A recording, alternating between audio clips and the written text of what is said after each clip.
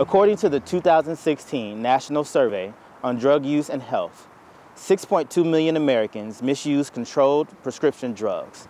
A majority of these abused prescription drugs were obtained from family and friends, often from their medicine cabinets. The number of prescription and opioid overdose-related deaths have skyrocketed in recent years. In 2017, more than 70,000 individuals lost their lives to opioid overdose-related deaths.